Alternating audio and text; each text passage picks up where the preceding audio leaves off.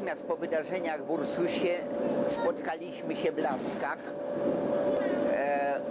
i postanowiliśmy, że tym razem zrobimy wszystko, co można, żeby inteligencja nie spała, jak bije robotników. 17 lipca na korytarzach sądowych w Warszawie właściwie zaczęła się akcja, kiedy sądzono robotników z Ursusa. Nawiązaliśmy pierwsze kontakty robotnicze, pierwsza pomoc poszła. Trochę później zjawiliśmy się w Radomiu.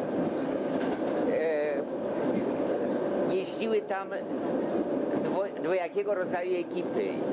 Jedni, żeby być obserwatorami na procesach.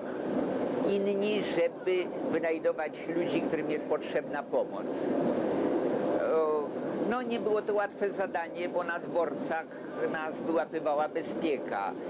Na korytarzach sądowych też nas wyławiano. Dlatego ja Radom znam lepiej niż niejeden radomiak, bo znam dołek na komendzie i to dobrze znam.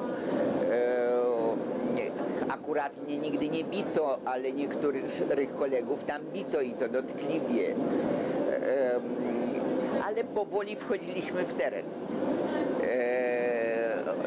Ludzie, którzy dostawali pomoc, czuli się zobowiązani do wyszukiwania innych, którzy jej potrzebują. I tak od drzwi do drzwi, od mieszkania do mieszkania w sumie kilkaset rodzin otrzymało wtedy od KOR-u pomoc. KOR zawiązał się dopiero w końcu września, ale zaczął działalność już faktyczną w lipcu.